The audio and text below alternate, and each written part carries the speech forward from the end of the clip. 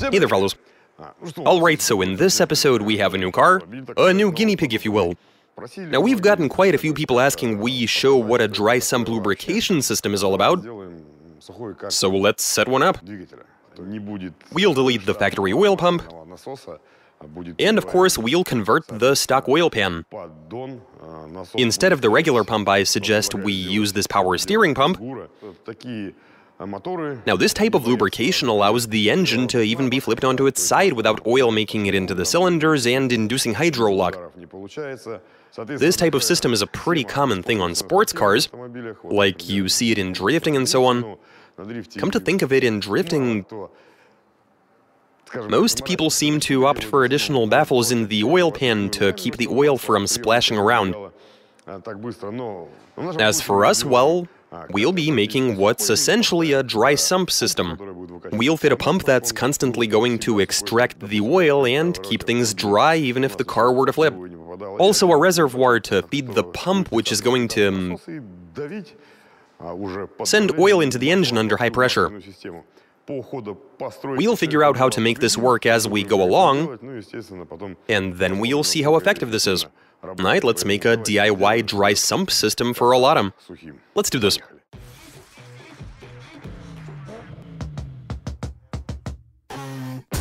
DIY dry sump system for a Lada. Translation and voiceover by BMI Russian.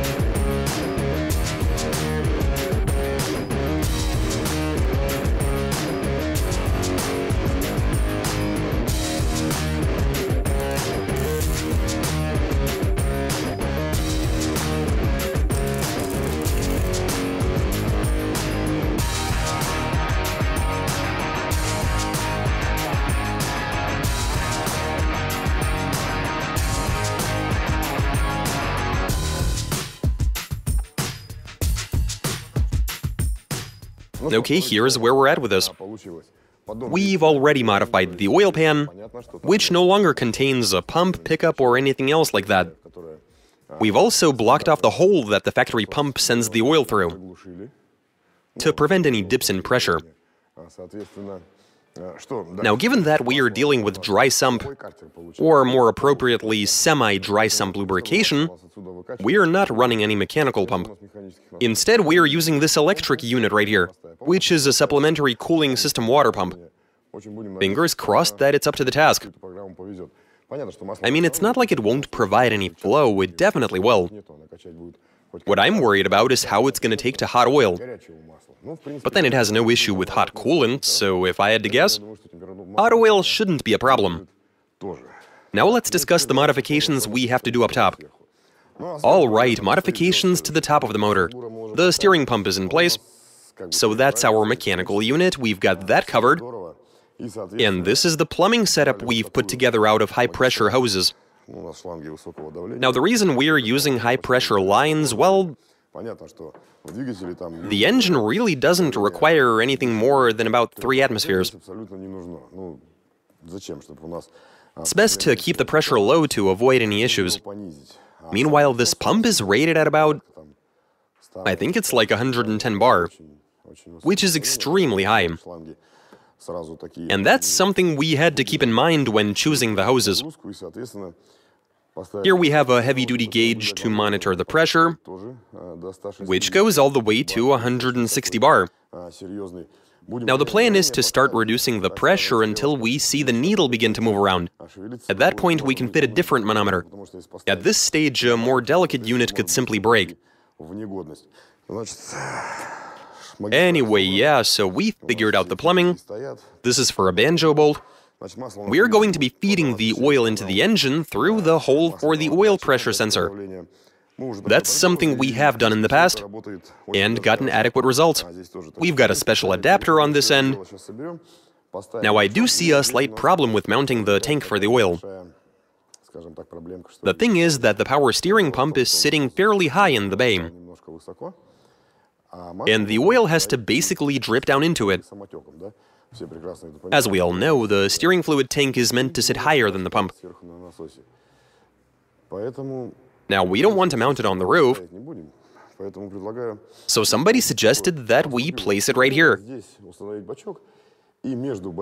while installing an additional electric pump to feed the oil into the power steering pump, because it is going to need that extra bit of help, I reckon. Something we definitely don't want is for the pump to start sucking air in, because that's going to result in the pressure dropping and might damage the engine, God forbid. And it is a good engine. Right then, let's finish putting all of it together and go try it out. We'll attempt to adjust the pressure, and hopefully we're able to. I mean, we've never done it before. Okay, well, it's time to finish the job and go do some testing. Let's do this.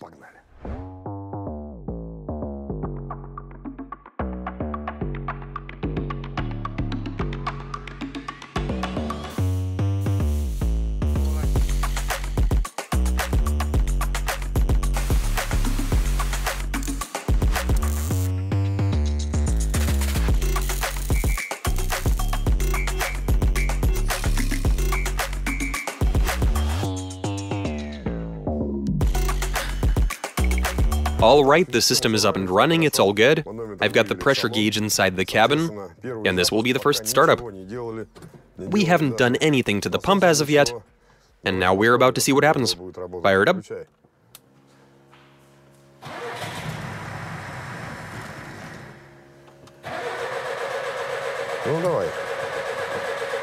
What's wrong?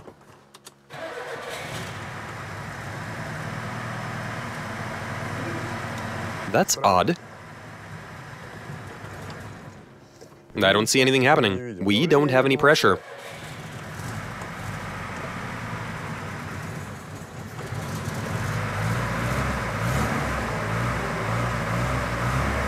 The needle isn't moving at all for whatever reason.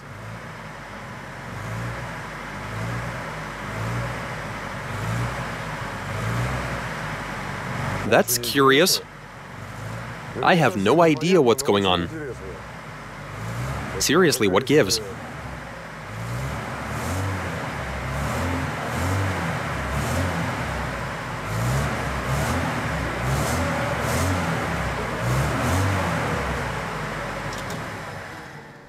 Okay, now we're gonna try using a more precise manometer.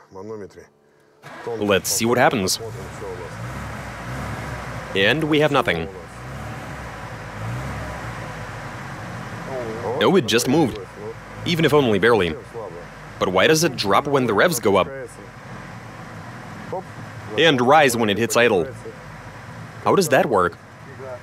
Okay, so it seems like we've run into the same exact problem as in the pressure washer episode. So apparently, the pump simply doesn't have enough flow. It's less than what the engine can take in. Let me put it this way.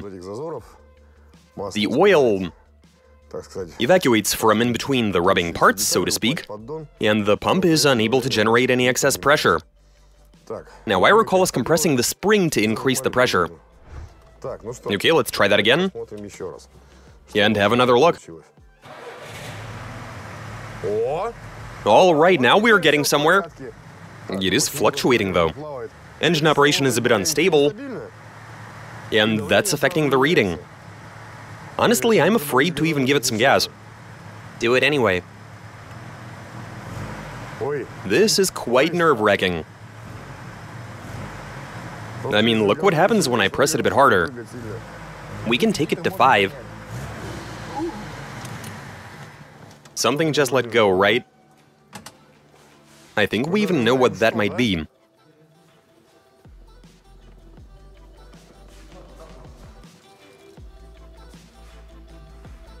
What's up? We should fit a smaller nut. Otherwise, what can happen? The oil filter might grenade. The oil filter is the weakest link. Too much pressure and it can explode. And so we're going to have to try and find a way to dial the pressure in. We don't want there to be any more than 5. Less we want the filter to break and the oil to pour out. Okay, here we go again.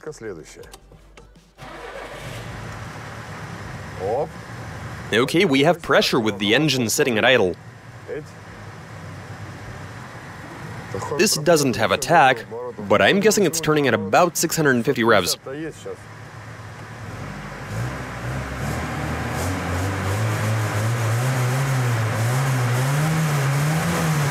Switch it off.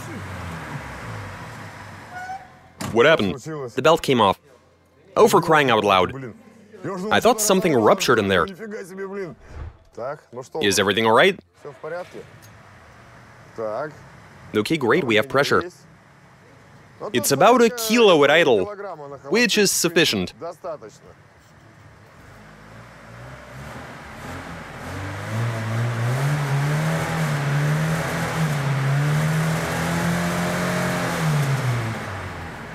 Beautiful. Marvelous.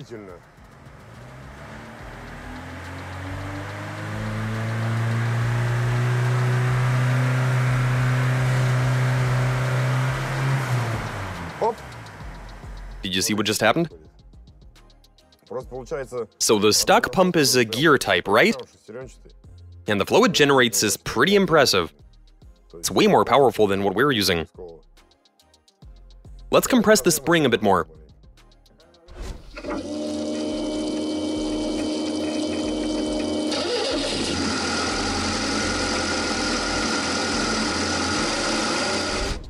It took a while, but we got there. We played around with a bunch of different washers, nuts, springs.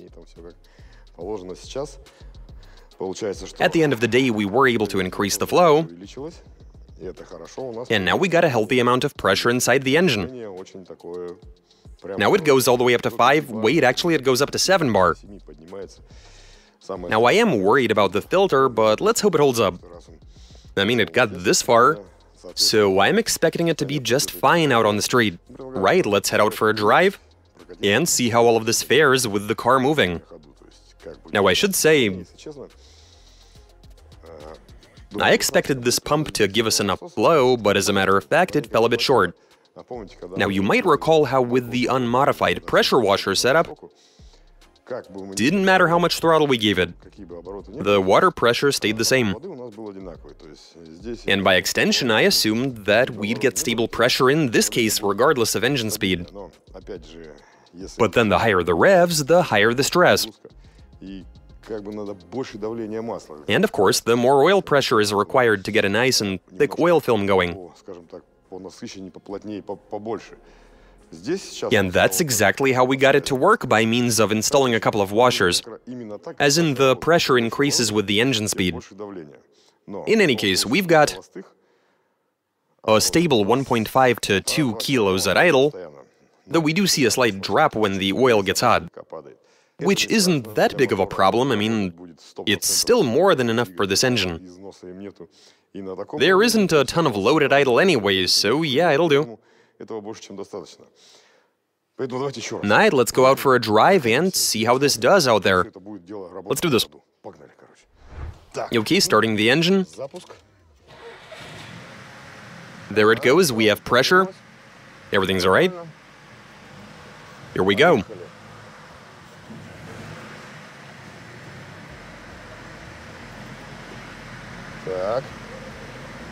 Excellent. Where should we go? Go left. Left, you say? All right, let's go left.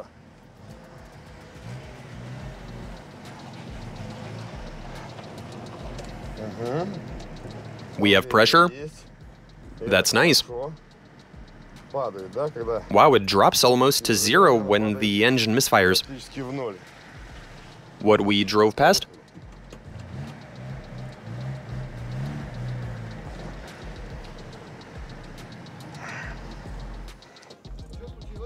It dropped again. Maybe it's all in the oil pan. Do we have pressure? We do.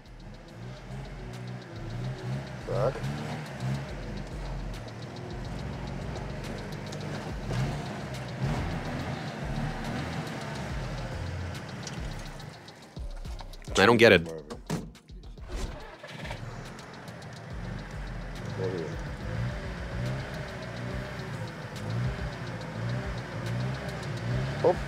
That was a rapid decrease.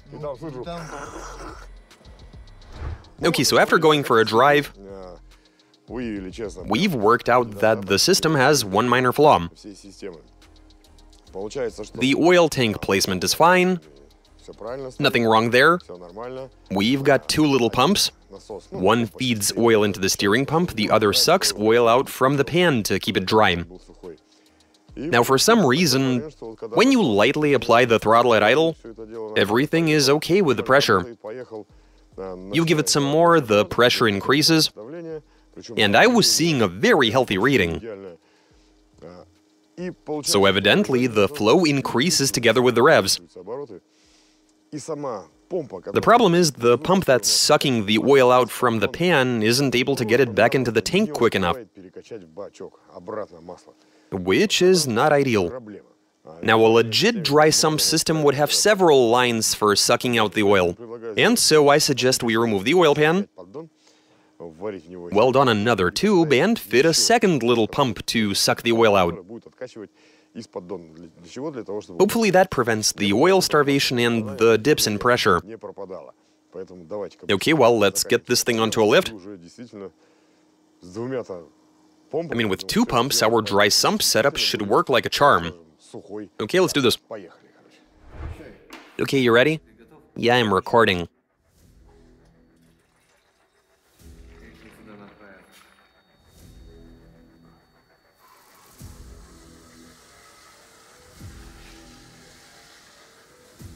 That's about 10 seconds.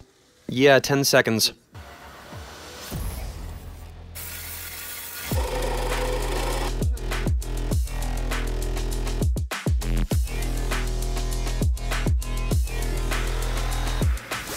Okay, so we have found out why, after a few minutes of driving, the oil pressure might start to plummet. So look here, we've decided to fit a stock oil pan to the motor instead of that custom one we made. You see, when the engine is running, you've got hot oil dripping down and splashing around, which can turn it into foam. And the pump was unable to extract that foamy motor oil fast enough. Also, that pan we made didn't have any baffles in it.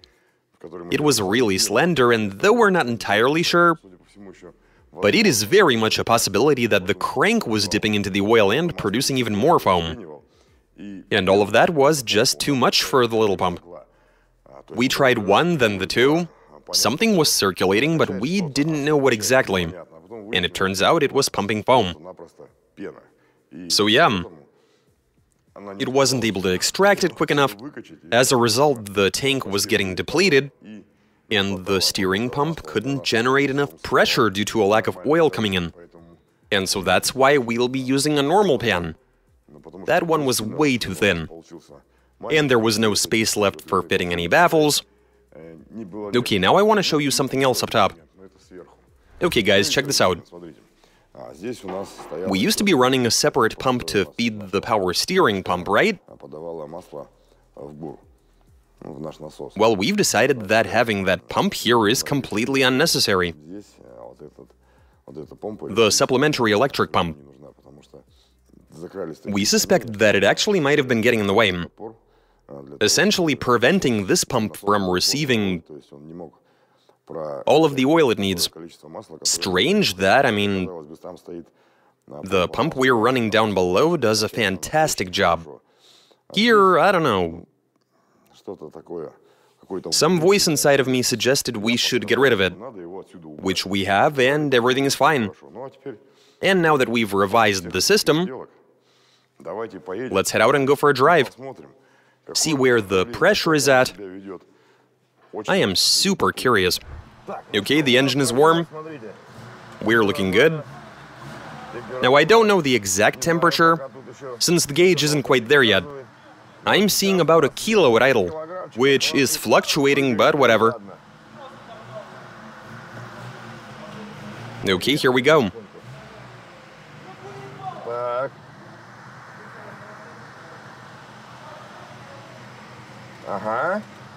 Let's go left, sure. No problem. What do we got? Everything is fine.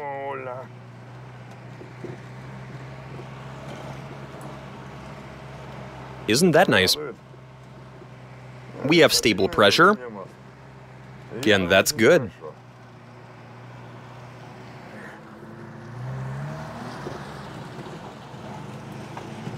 All right, first, second. Very nice. That's about 2.5 kilos, fairly low in the rev range. I'm not even close to revving it out.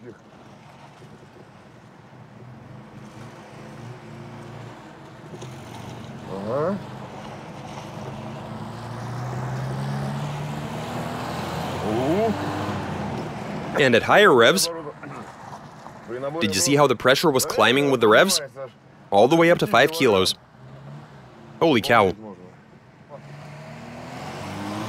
Oh wow.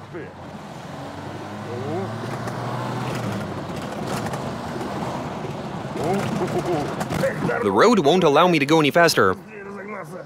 Okay then. I'll just take it easy. Papers are all over the floor. Whatever. Everything seems to be alright so far. But given we are running an electric pump, I'd better keep an eye on this gauge. A lot of people actually don't even pay attention to whatever the gauges are telling them. There it is. The engine has obviously gotten quite a bit warmer, and I can smell burning oil. I mean, we have been taking stuff apart, moving it around, so there were a few spills here and there.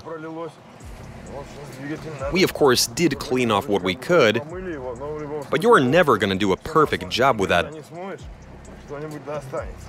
Apparently, there was still a bit of oil left somewhere.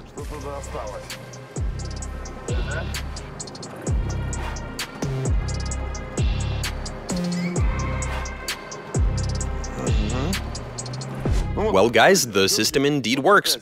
And quite well at that, I might add. The dry sump is in fact dry. There is no oil inside the pan. Well, as far as you can tell using the dipstick.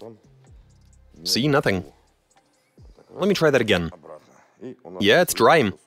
And all of the oil is inside this tank. So yeah, this is a working setup. And we essentially cobbled it together out of whatever parts we could find. Like the steering pump, though admittedly we did have to custom make the hoses. We were afraid the pressure would be extreme, and so we bought some heavy-duty lines. When in fact we probably could have made do with ordinary hoses, rated at like 16 bar, because the pressure really didn't get all that high. Anyway, the whole point of this experiment was to put together a homemade system using components that you'd find lying around. And if you had no idea what a dry sump system looks like, well, there you go.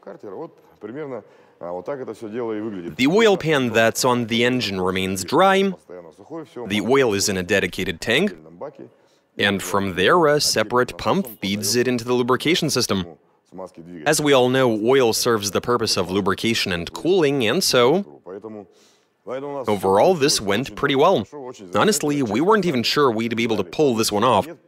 But as a matter of fact, this experiment was a success. It's a fairly effective system, though you probably don't want to use the parts we did to make it. Specialized pumps and other components are preferable. Now, I'm not sure if you can even find a system made for a Lada, but in any case, it's a nifty thing, and it's a very good addition to a sports car engine. Granted, typically these things don't come cheap, but we decided to try and go the cheapo route with this anyway. So hopefully this has given you some idea of how such a system is set up. It's really not all that complicated. Well, aside from maybe making an oil pan with all of those baffles. This video has taught us that you won't get far by simply welding up a slender pan. So go ahead and give it a try, hopefully you can get it to work. And that's all I got for you. Watch us, subscribe, send in your suggestions, comment, give us a big thumbs up. Alright, catch you later.